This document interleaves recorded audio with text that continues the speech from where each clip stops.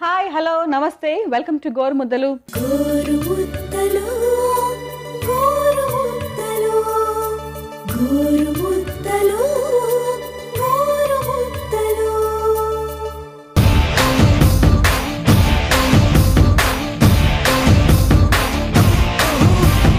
చాలా చక్కగా మనము ఎన్ని రకాల పప్పు రెసిపీస్ అయినా సరే అన్నం రెసిపీస్ అయినా చేసినా కూడా పిల్లలకి కొంచెం డిఫరెన్స్ కొంచెం ఏదైనా కొత్తదనం కోరుకుంటూ ఉంటారు పిల్లలు కూడా. సో అందుకనే ఎప్పుడు అన్నం పప్పు అలా కాకుండా అంటే అన్నంతో పాటే ఒకవేళ మనం పప్పు లాంటివి కాకుండా కొంచెం డిఫరెంట్గా మనం కూర లాంటివి ప్రిఫర్ చేయొచ్చు అనమాట. అలాగే అంటే మనకి ప్రోటీన్స్ కూడా ఉంటూనే ఏ ఇంగ్రీడియంట్స్ వాడితే మనకు అలా ప్రోటీన్స్ మీట్ అవుతాయి అని చెప్పేసి మనం చూసుకోవాలి. సో అలా మనము శనగలు అనేది మనం ఇంక్లూడ్ చేసుకుంటాం. సో శనగలతో చాలా చక్కగా మంచి ప్రోటీన్స్ కూడా వస్తాయి. దాంతోపాటు చక్కగా ఆకుకూర వెజిటబుల్స్ అవన్నీ కూడా వేసేసుకుని బ్యాలెన్స్డ్గా మంచి కూర చేసేసుకోవచ్చు అనమాట. సో ఇప్పుడు మనం చేసుకుపోతున్నాము శనగల కూర.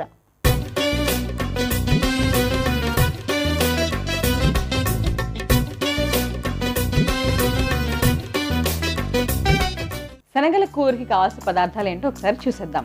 ఉడికించిన శనగలు, ఉడికించిన క్యారెట్, పాలకూర, జీలకర్ర, నూనె, ఉప్పు, కొత్తిమీర, మిరియాలు, వెల్లుల్లిపాయ. చాలా చక్కగా మనం ఇంట్లోనే చేసేసుకోవచ్చు. కాకపోతే ప్రిపరేషన్ ఒక్కటి ఉంటుంది మన శనగలు వాడాలంటే కదా.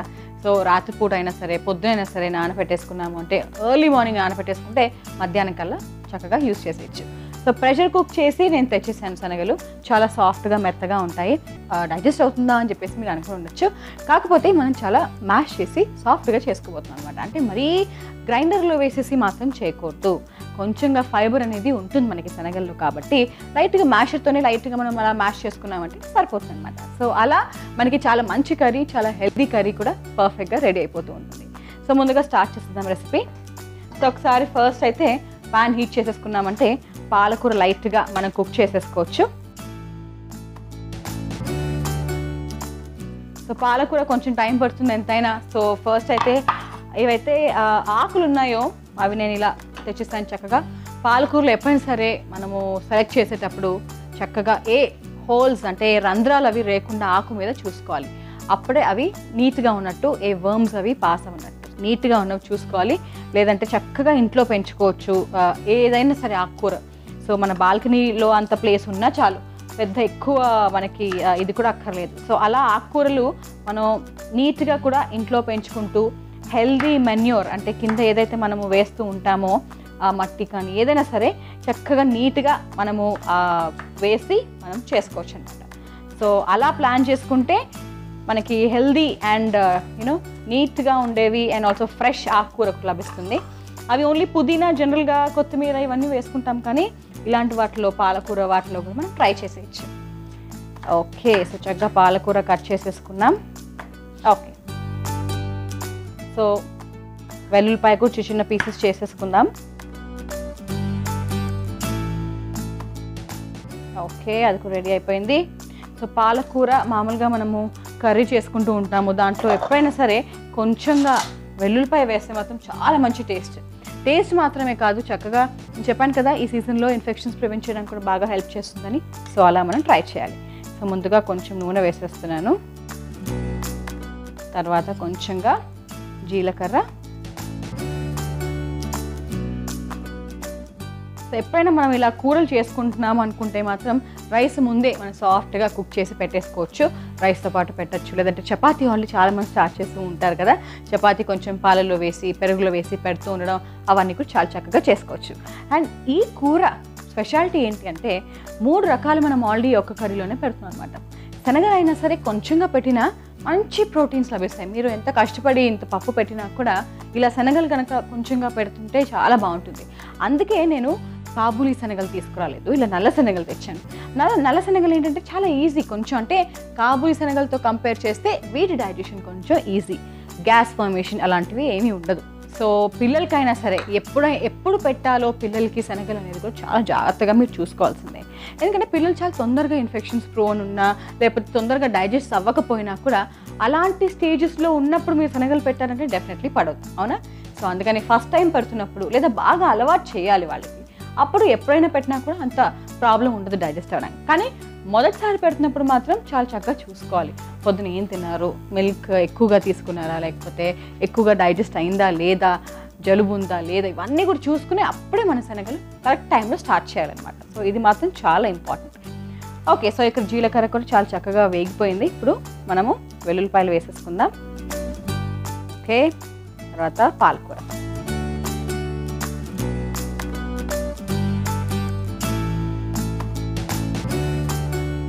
సో కొంచెంగా మనకి పాలకూర కుక్ అవ్వాలి. ఓకే, చక్కగా పాలకూర వెల్లుల్లిపాయ చాలా చక్కగా వేగిపోయింది మనకి ఇక్కడ, అండ్ చాలా మెత్తగా కూడా అయిపోయింది.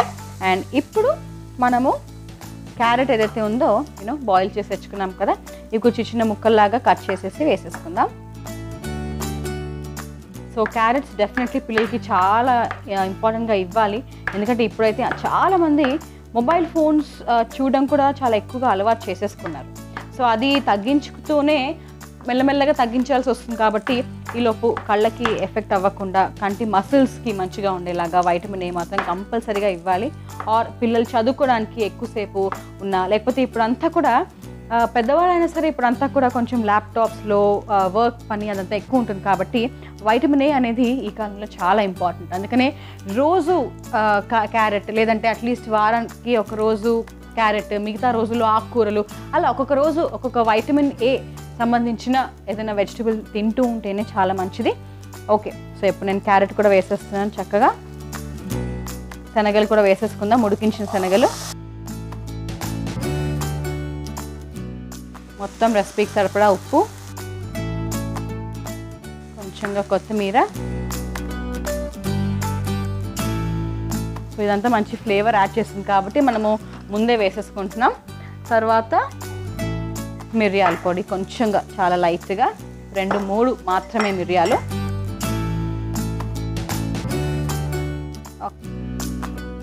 ఓకే, సో కొంచెంగా నీళ్ళు పోసేద్దాం.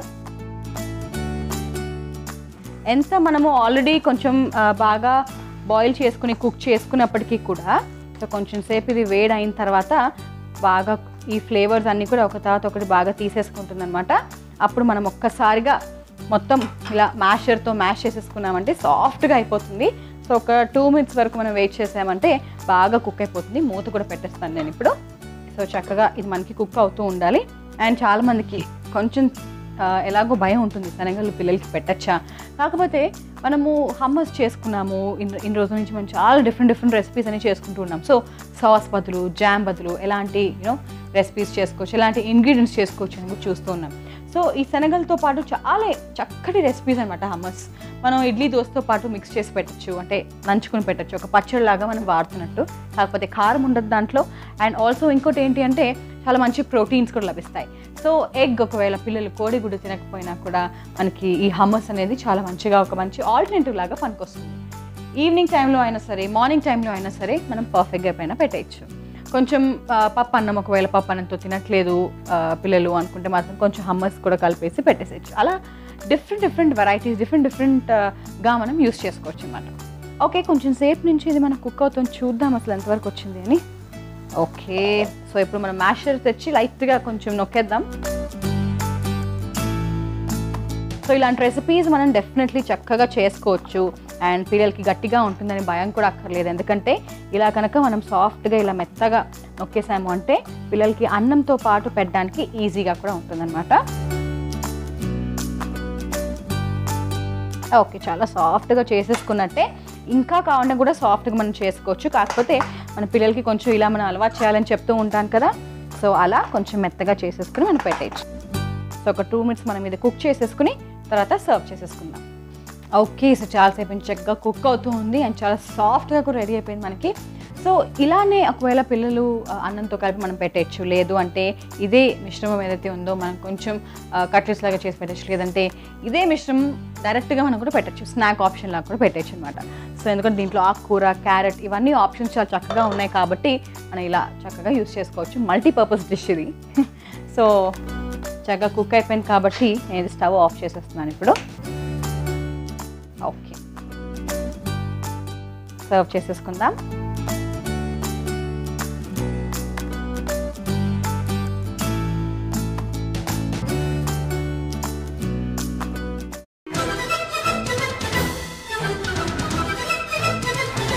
చాలా కలర్ఫుల్గా ఉంది బేసిక్లీ. ఎందుకంటే మనం శనగలు ఒక కలర్, క్యారెట్ ఒక కలర్, తర్వాత ఆకుకూర కూడా ఒక కలర్. సో ఇన్ని కలర్స్ మనం ఇంక్లూడ్ చేసుకుంటామంటే అన్ని రకాల న్యూట్రియంట్స్ మనం ఇంక్లూడ్ చేసుకుంటున్నట్టే. సో చూసారు కదా శనగల కూర. సో దీనికి కావాల్సిన పదార్థాలు, తయారు చేసిన విధానం ఒకసారి మళ్ళీ చూసేయండి. శనగల కూరకి కావాల్సిన పదార్థాలు: ఉడికించిన శనగలు, ఉడికించిన క్యారెట్, పాలకూర, జీలకర్ర, నూనె, ఉప్పు, కొత్తిమీర, మిరియాలు, వెల్లుల్లిపాయ. తయారు చేసిన విధానం: ముందుగా స్టవ్ వెలిగించి బాండి పెట్టి కొంతసేపు హీట్ చేసుకోవాలి. తర్వాత పాలకూర, వెల్లుల్లిని చిన్న ముక్కలుగా చేసుకోవాలి. వేడెక్కిన బాండీలో నూనె వేసి దానిలో జీలకర్ర వేసి కొంచెం వేయించుకోవాలి. తర్వాత కట్ చేసిన వెల్లుల్లి, పాలకూర వేసి కాసేపు కుక్ చేసుకోవాలి. ఆ తర్వాత కట్ చేసిన క్యారెట్ ముక్కలు, ఉడికించిన శనగలు, సరిపడంత ఉప్పు, కొంచెం కొత్తిమీర, దంచిన మిరియాల పొడి, కొంచెం నీళ్లు వేసి బాగా కుక్ చేసుకోవాలి. కుక్ అయిన తర్వాత ఆ మిశ్రమాన్ని బాగా మ్యాష్ చేసి ఒక సర్వింగ్ ప్లేట్లో తీసి సర్వ్ చేసుకుంటే శనగల కూర రెడీ. చూసారు కదా, చాలా చక్కగా మనం శనగల కూర చేసేసుకున్నాం. శనగల కూర అంటే ఓన్లీ ఇలా లైట్గా శనగలు ఒక్కటే వేసుకుని చేసుకోవడం కాదండి. అంటే స్నాక్ ఆప్షన్స్ లాగా మనం శనగలు అప్పుడప్పుడు పిల్లలకి పెడుతూనే ఉంటాం. కానీ దీంట్లోనే ఆకుకూర వేసి, క్యారెట్ వేసి చాలా చక్కగా చేసుకున్నాం కదా. ఇలాగే మీరు కూడా కంపల్సరీగా ట్రై చేసేయండి. రాత్రిపూట కాకుండా ఒకవేళ ఫస్ట్ టైం పెడుతున్నారంటే మాత్రం లంచ్ టైంలో పెడితే చాలా మంచిది. సో భోజనం టైంలో, మధ్యాహ్నం టైంలో కనుక పెడితే మంచి డైజెషన్కి వాటికి బాగా వస్తుంది, బాగా పనికొస్తుంది. అండ్ మంచిగా డైజెషన్ కూడా బాగా హెల్ప్ అవుతుంది. సో అలా ట్రై చేసేయండి. రేపు మళ్ళీ ఇంకొక మంచి రెసిపీతో, మంచి కాంబినేషన్తో మీ ముందు ఉంటాను. అంతవరకు నేను మీ nutritionist Gauri, signing off. Bye.